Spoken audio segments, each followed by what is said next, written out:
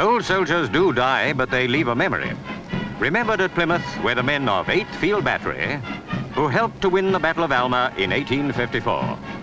Lieutenant General Sir Brian Kimmins, Colonel Commandant of the Royal Artillery, came to Plymouth to present to 8th Alma Field Battery a Russian 18-pounder gun captured in the battle.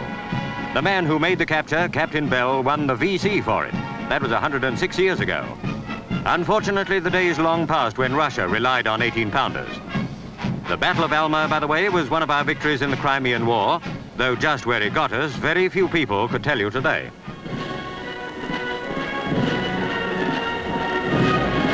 Two Chelsea pensioners were among invited guests. They both served in the battery years ago.